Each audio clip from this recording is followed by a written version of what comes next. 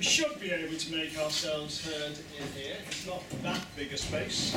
I'd like to welcome you all this evening. I hope you're all having a very enjoyable time.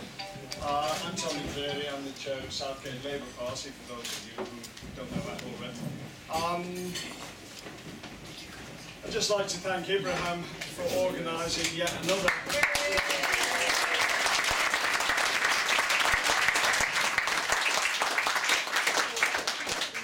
And likewise, the Moz Restaurant, Haydar and his agile team of waiters, servers, and somewhere behind there there's some brilliant chefs as well.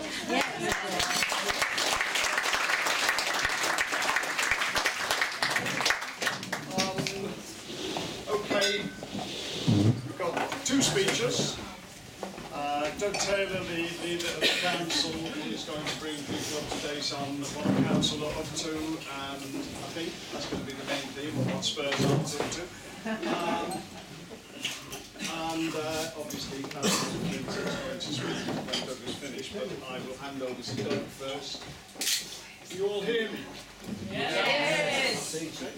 Right, well, thank you very much, Tony, and it's very, very nice to be here. I used to live quite close to this part, in fact, in the same road as Tony many years ago in Winchwa Hill, so it's very nice to be back here. It's very nice to be here as a Labour leader of the council.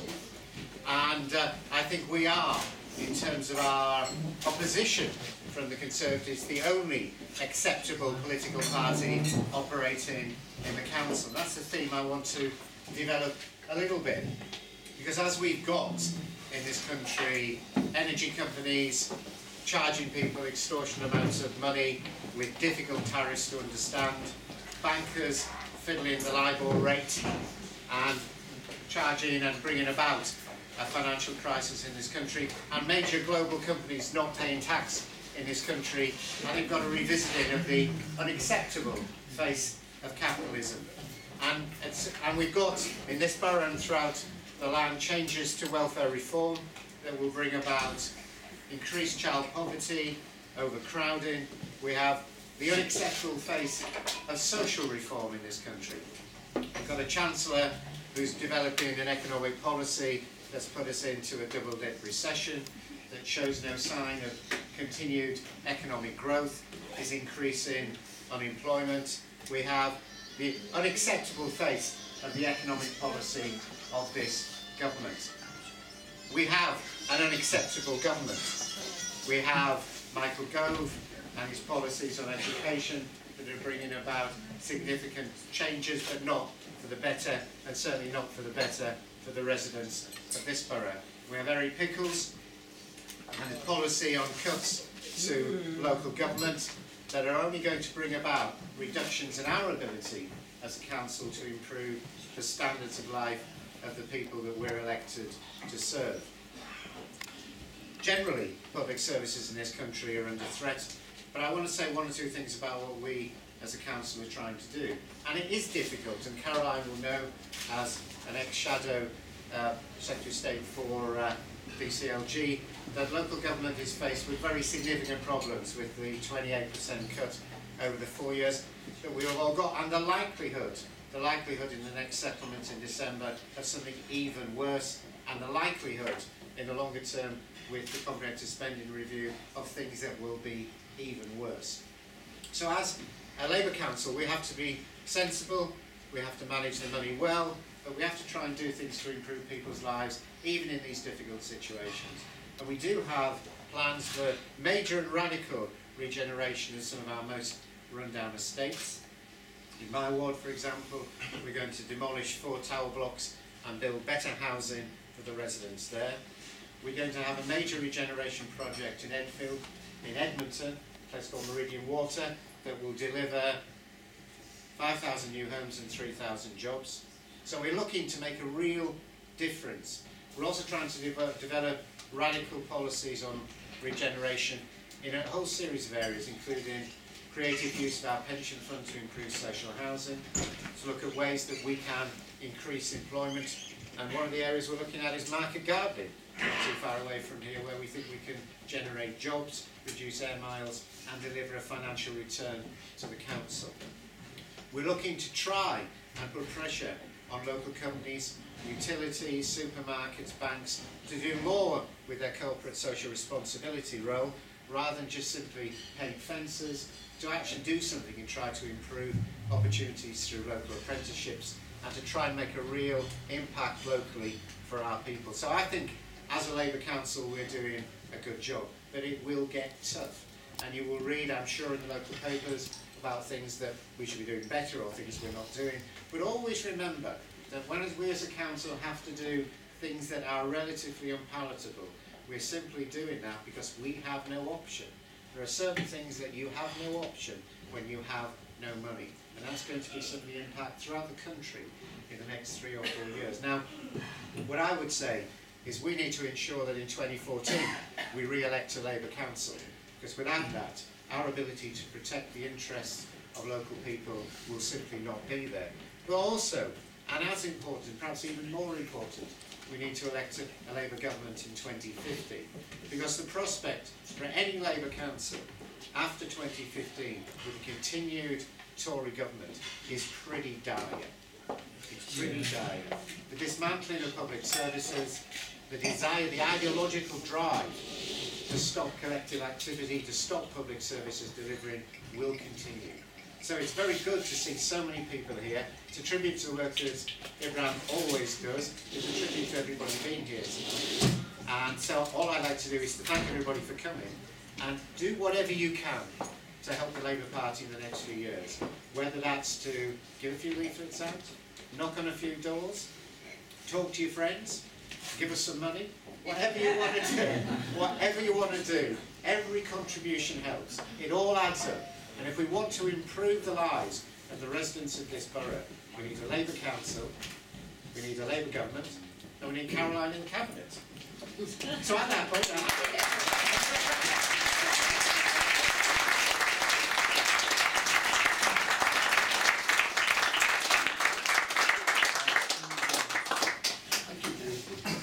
Thanks, Doug.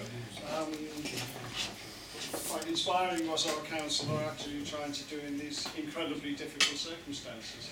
I'd like to introduce Caroline Flint, who has been an MP since 1997 for a beautiful area up in the north of England, which is a beautiful place anyway, and currently is the Shadow Minister for Energy and Climate Change. That's right, isn't it?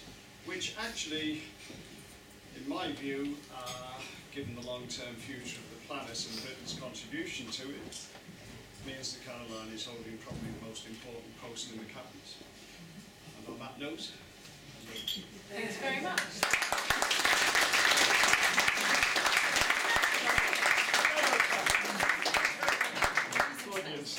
Well, thank you very much, Tony, and thanks for that cheery contribution, Doug. We can all go out and get recode that. No, I mean, it is important to think about where we are, and I'm very pleased to be here. It's not the first time I've been invited to an Enfield extravaganza, and I'm very glad that the people who were consigned to the naughty room upstairs have been allowed down. And just to echo what's already been said, Ibrahim has done a fantastic job and has been working really hard to make this event a success, along with a whole catalogue of events that he has already done, but more that he's got planned. And you know, I've been a long time in the Labour Party, and I'll say a little bit more about that. But you know, ultimately, you know, you're here tonight, and thank you for coming along. But usually there's a few people who, you know, really pull it together, and Ibrahim is one of those people. And thank you very much. So let's hear it.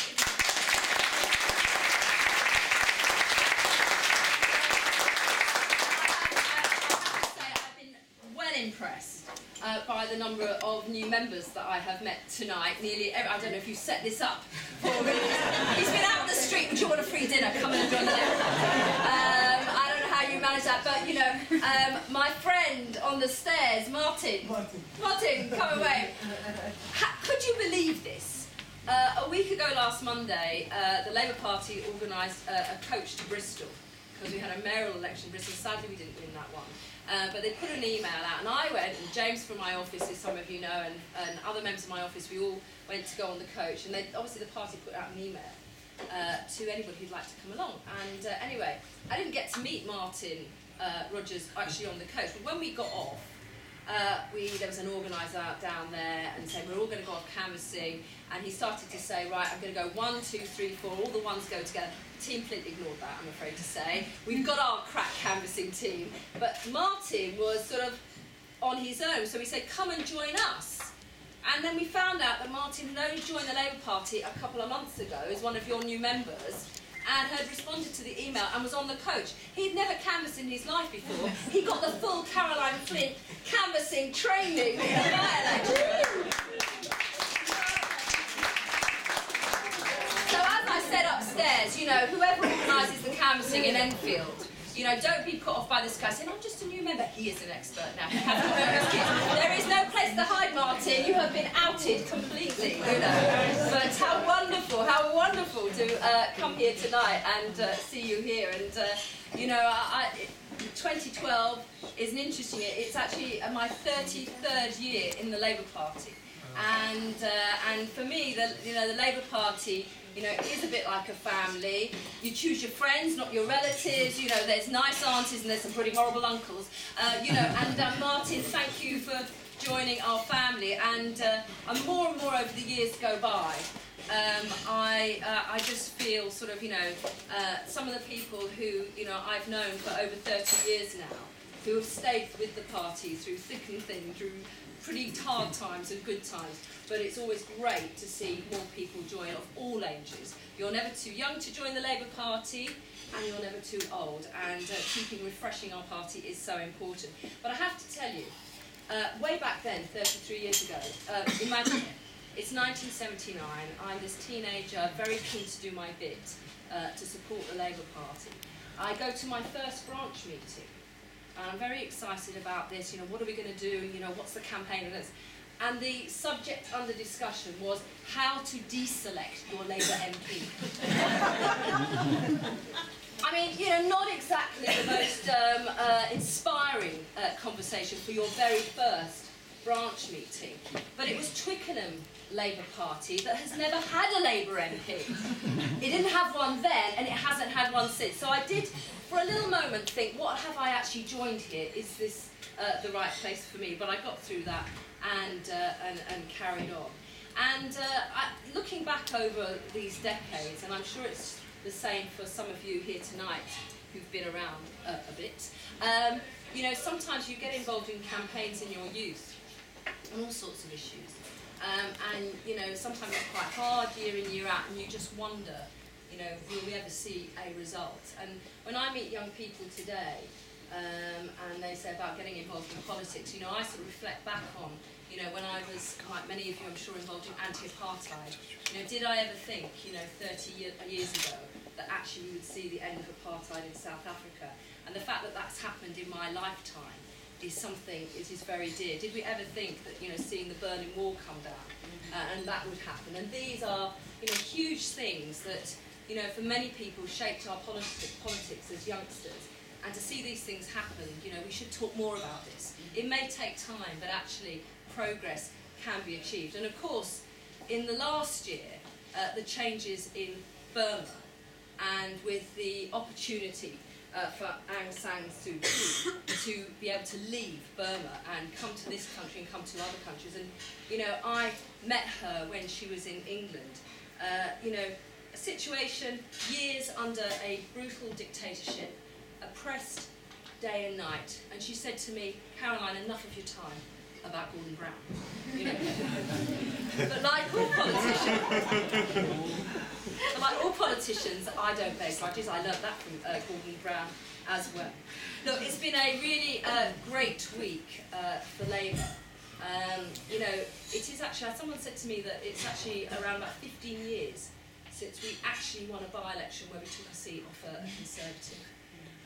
That's pretty amazing, actually. And so it's great to have won in Corby, and there may be, again, people in this room who help with that as well, because a lot of support went into that constituency. And Ed Miliband said that the road to Downing Street starts in Corby, but, you know, I just add something to that. That road runs through Enfield too. And we have had actually a good year for Enfield. We saw Joanne McCartney re-elected to represent on the... I think I'm right in saying her majority went up by over 30,000. Doug and his team are doing an excellent job. I mean, I was looking at your pledges actually on my way in, Doug, because you do these sort of things, your politics and anorak sort of thing. You know, what are some of the things that, you know, Labour in Enfield is saying? It's saying things like, we think it's really important you feel safe in your community. And we're part of that as your Labour Council. It's saying things like, we're here to help you keep your bills down. That's why, even though it's difficult, we're not going to put your council tax up. We're going to constantly look at how we can get value for money in terms of the services. And I think, you know, not last but not least, a really important pledge, which is about keeping in touch with you. You know, not taking for granted, not thinking that, you know, Town Hall knows best, in the way we shouldn't think that Whitehall always knows best, but actually constantly seeking ways to keep in touch, to just check out whether the things we think are good ideas are actually meeting the needs of communities on the ground. And, you know, that sort of approach is going to be absolutely crucial when we come up to 2014, when we need to make sure that we consolidate and keep councils like Enfield Labour. And of course, 2015 as well, when I want to make sure that we re-elect MPs for this area. You know, I have Stephen Twigg down the corridor for me too along, you'll know him. Andy Love I see in Parliament, and I'd love to see Joan Ryan wipe the smile off Nick Dubois' face.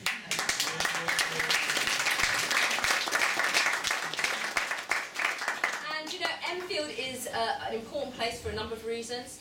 It had the first ever cash machine in the country, here in Enfield.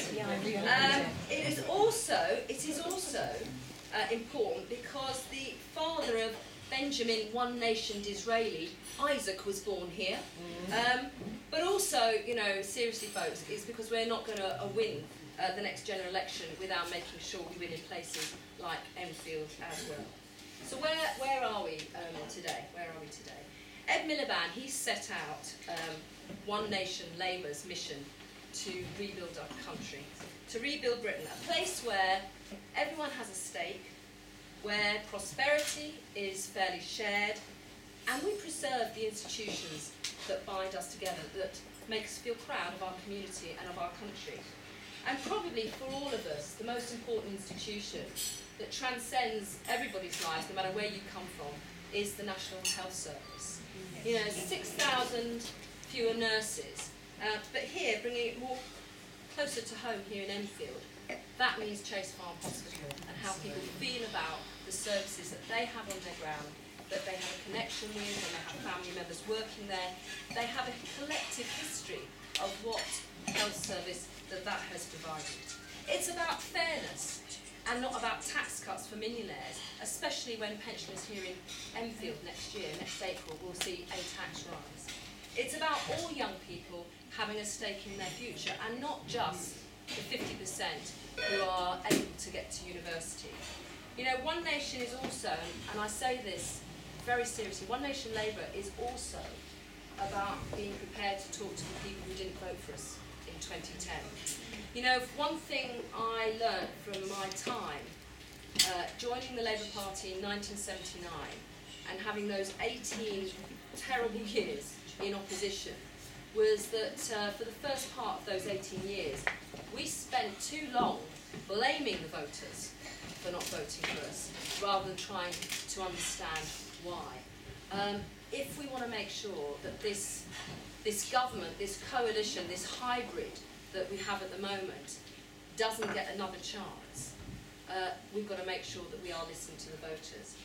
And, you know, we have to understand about what some of their concerns were. Some of that was about feeling that they didn't feel that, you know, there was hope for their children unless they maybe got to university. You know, what was the hope for their children? Where were the jobs going to come from? For some of them, they felt that actually immigration, rather than being a good thing, was making their life harder and more difficult, and nobody wanted to listen to that either. It was also about, as has been said by Doug, about those at the top. No matter what happens, no matter what global financial crisis hits us, can ride out the storm and not accept their responsibilities and really not seeming to have any compassion or care and getting away with it. But it was also about feeling that some of those who weren't in work weren't doing enough to help themselves and weren't doing enough to take the opportunities that Labour did provide in government too. And I think we need to really understand that, because otherwise if we don't, we won't get the hearing on the doorstep that we need. But the good news is we are starting to be heard. We've got 800 more councillors following the local elections this year. We seem to have, I have to say, sadly, in many cases, a by-election every week now, and these are tests for us, and tests for the party, I have to say, financially as well. But you know, one thing I've learned over the years that I've been involved in politics, you know, policies are really important. It is important to be able to say something, and that's why I'm pleased that in my brief, I feel we have risen to the challenge on that. We have got very distinct policies about what we would do on energy. We would change the way the energy market works. We would have a tough and new regulator to deal with some of the very issues that Doug was talking about earlier.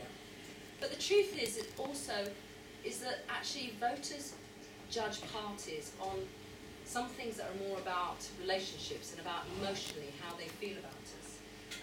They trust parties on trust. Do they trust this political party? Do they think this party is in tune with what their concerns are? Are they in touch? Are they credible with what is happening in people's lives? And also, importantly, they judge parties on whether they are competent. And it doesn't matter how many policies you have. If you are not seen as competent, then you're not going to win their trust and win their votes. And the good news for us, I suppose, on each of those counts, this government is failing. We saw £100 million. This is the party that talks about, you know, getting us out of this debt crisis. £100 million wasted on police commissioner elections that nobody asked for. Do you know they could have saved £25 million if they'd had the elections next May? If they'd had those elections next May. 15,000 police officers already gone, and councils with, you know, the local police trying to do what they can to compensate for that. We've seen the cost of living go up, not just energy bills, transport bills, food bills. All the time, people finding themselves having to shoulder some of the decisions that this government's made, and meanwhile, as I said before, they can afford to give tax cuts to millionaires. And we've had one shamble after another. It's ridiculous, isn't it, that the newest entry to the Oxford English Dictionary is the term omnishambles. If nothing else, that will be David Cameron's legacy. And let's have a look at some of those shambles. Apart from the budget, I have to say, that on a purely political basis, from what I said, it was the budget that just kept giving. Whether it was the pasty tax, the granny tax, the petrol jerry can situation. But in more recent times, what have we had? I mean, it's interesting, isn't it, with Nadine Dorries in the jungle. You know, whatever you think about Nadine, right, and I could speak a lot about that, the truth is, within 12 hours of being in that jungle, she was suspended from the Conservative whip in Parliament. It took 4 weeks for Andrew Mitchell to do the decent thing and resign after swearing at a police officer at the gates of number 10. Are we seriously saying that if any of us in this room swore a police officer out on the streets there, or one of our kids did, we wouldn't feel the long arm of the law taking us down to the station to arrest us? But what did Cameron do? He just stood by Andrew Mitchell for all of those 4 weeks. And that's where they haven't got their priorities right. We've seen on the West Coast Main Line situation. Who knows what that is going to cost us as taxpayers? They are saying it may cost millions of pounds because of that botched contract situation. And of course, you know, one of the biggest things that they have tried to hurt us with is to accuse us of not being credible in terms of how we would handle the situation that we're in and many countries throughout the world in terms of this global economic crisis. You know, the truth is today, friends, is that we are borrowing £800 per second more today than we were last year. So the borrowing has gone up under this government, and it's more than what Labour would have to borrow if we'd been able to get elected and follow our plan through. Those are the economic choices that they have made and the consequences have been done. But you know, George Osborne, you know, he's at some of the heart of all this. He's also, I have to say, at the heart of some of the problems around energy as well. I mean, it is quite ridiculous again. You know, one of the few growth areas in our country at the moment is actually investment in green jobs, low carbon jobs for the future, because that's where we can create the opportunities, not just for young people, but people moving out of other industries into these new sectors and jobs. But they don't seem to see it. But, you know, honestly, folks, we have to give credit where credit is due. You might be surprised when I say this. George Osborne is a sex god. Seriously, one man has single-handedly screwed the whole country.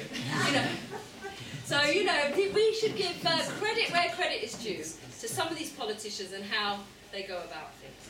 Now, I know here in Enfield that you know, across the constituencies, across the borough, you'll be doing everything you can through fundraising events like this, but also knocking on doors, by selecting your candidates for the council elections coming up. And I've met a few people tonight who are thinking of standing, and I would thoroughly recommend it. My husband became a councillor in May this year. And also, of course, you'll be selecting your candidates for the parliamentary selection as well. You know, things are going better. You know, certainly, well, some of us remember back to those months, early months after 2010, but we're not there yet. And the more we can do to make sure what we're saying nationally chimes with what you're doing on the doorstep, but more importantly as well, is that you reflect back to us nationally if some of the things we are saying aren't chiming on the doorstep, that will give us the momentum and the drive to have a success in the years to come. So we've got locals, we've got European, and then we've got that general election. And let's make sure that it's a one term for this Tory government. Thank you.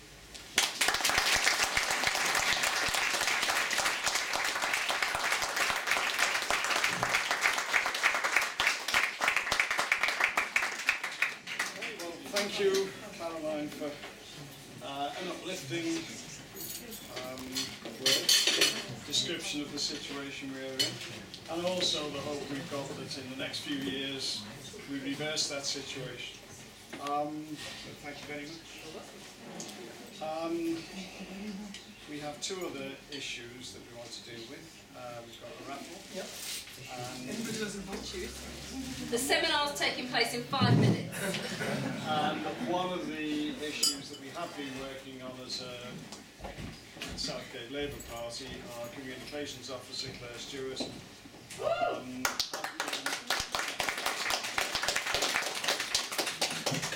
working to establish an Enfield Southgate Labour Party website, which we can use, which you can use, and she is going to formally introduce that. After the raffle.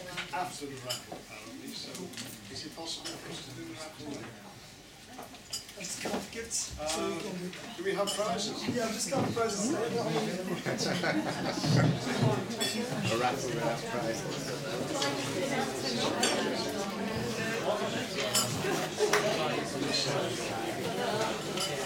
One thing I'm afraid Caroline does need to... And can I say Gemma Ricketts is 27 today?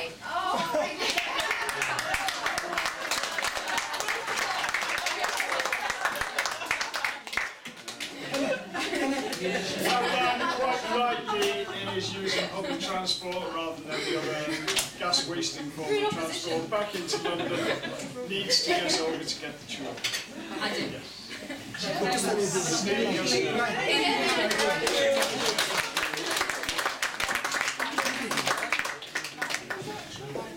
Nine prizes.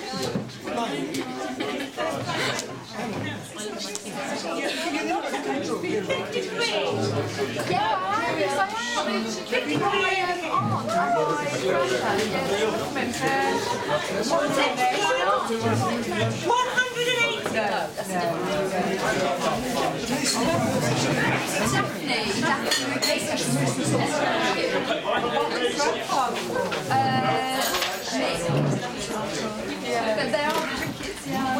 the only thing for kids, don't they? Awful. 292.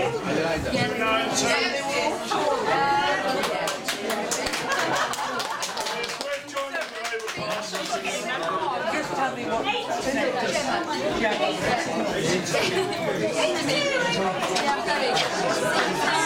Prices are over there.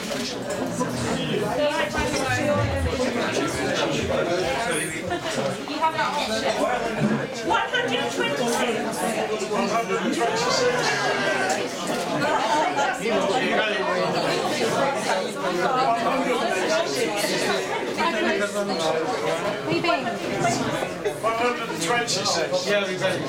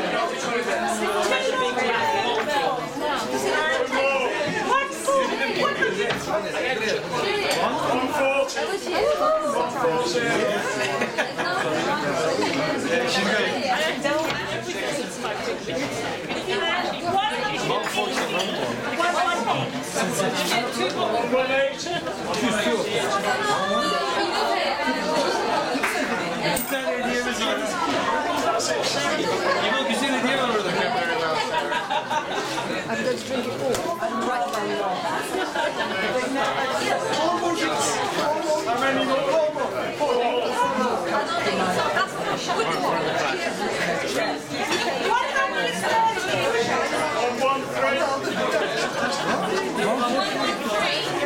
One more, please.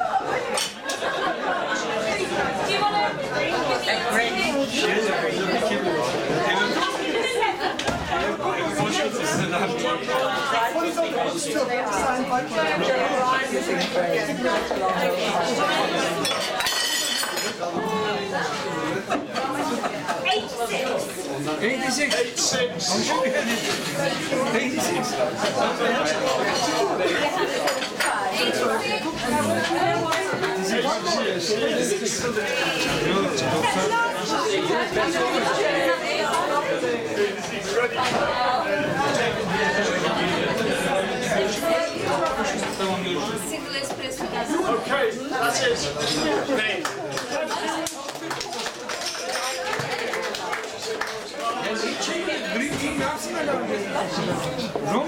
I invite you to the area request for Ryan, please. And Sarah, would you like to introduce first? Hello everyone. Hi. I'm website contributor, and thanks to the fundraising that everything has helped with and really got helped with, we have been able to buy a website that's built and designed by Alex. Where's Alex? Did he run off? He's ran off. He's ran off. I'll get him when he comes back. So, here's the website. Simple, easy to use. And the main reason why we want the website is to engage more of our members, get more people out entertaining with us, and to let everyone know what we're doing. So I'll just show you quickly, just a few minutes. Right, so homepage, we've got some lovely photos, out campaigning, well, marching actually. Here's our constituency, so if anyone doesn't know what ward they're in, you can have a look on this map and find out. Here's our Twitter site. So if you're on Twitter, follow us. You can turn off your phone as well. Then you can turn them on and follow us and retweet everything we say. then we'll get more people knowing what we're up to. We've got a Labour and New page, which will contain all of our information about campaigns, so anything to do with education, housing, jobs, environment, that's all going to be there. You'll know what we're up to, what our council's up to. Then we've got a people page. You can find out who your councillors are, well, your Labour councillors anyways. Farmers Green guys and Growers Line. And you've got the lovely EC officers, many of whom are here tonight. Tony. All of our lovely faces there. You can find out what we do and you can get in contact with us. We've also got a news page, so I'm going to put up all of our newsletters here.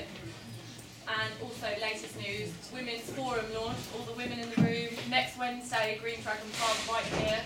Get in contact with Vanessa. Where's Vanessa? There she is. Calendar. I'll put up everything here about all of our campaigns and all of our meetings. And then finally, contact. Just throw us a message here and we'll get back to you. And I promise I will field these messages. I look at them every day. And so far, Sarah is the only person who's emailed me, so I want some more things. I'll keep you busy.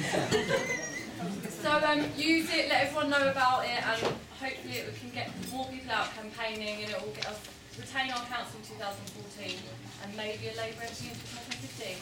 Woo! That's the website.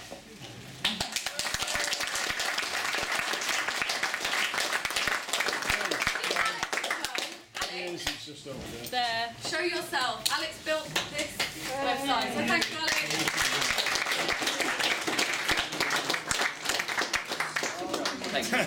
Okay, that's the organised part of the evening. The food part of the evening has finished as well, I think. The final socialising part of the evening can continue now until we are thrown out. Okay, thank you all again for coming. Thank you.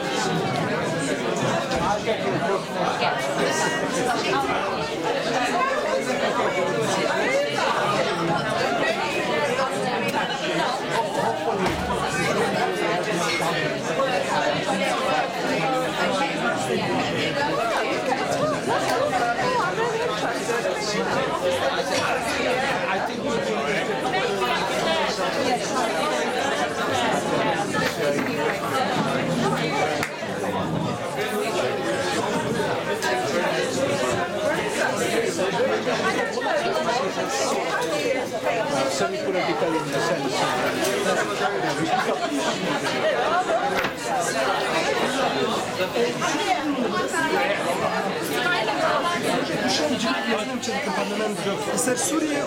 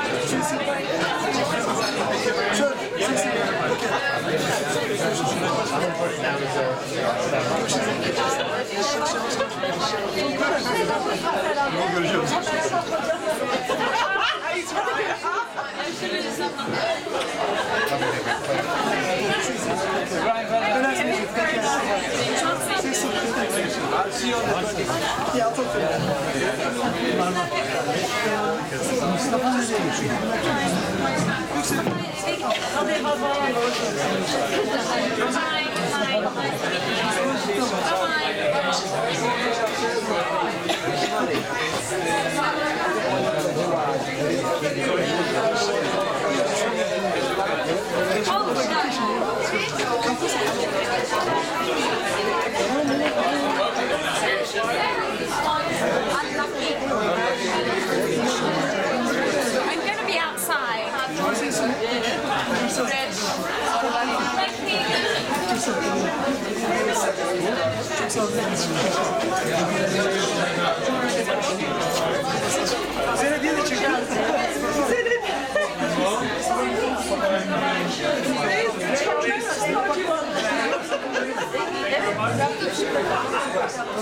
Yani sözde ama telefonu kapandı. Daha bakalım. Tamam. Görüşürüz.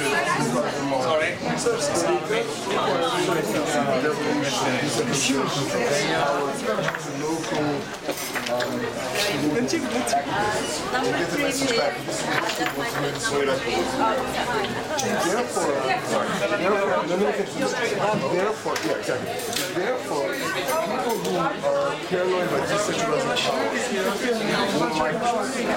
and I just got a message from my friend saying he's actually happy about it. Now, I know you know Chris, he's friends with this, but I know you know Chris. I just want to use a big old message saying, it's not, in the 1970s, people were more of the party, somebody said, oh, this is party message. It doesn't happen. The consumers can't. So you got to give the consumer the message they want. For that to happen, you got to decentralize power. Chris is like that. He's not really a decentralizing sort of guy, you know that. But if you have a chance to speak with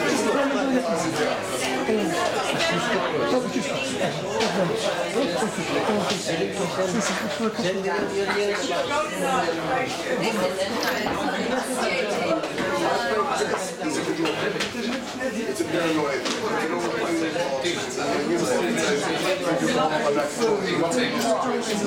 He always thinks that means that it's undermining when you take it when somebody else do something. It's not. It was very interesting. Yeah, he's Mark Walker. He's in some sort of board to tell Mark Walker what to do. So.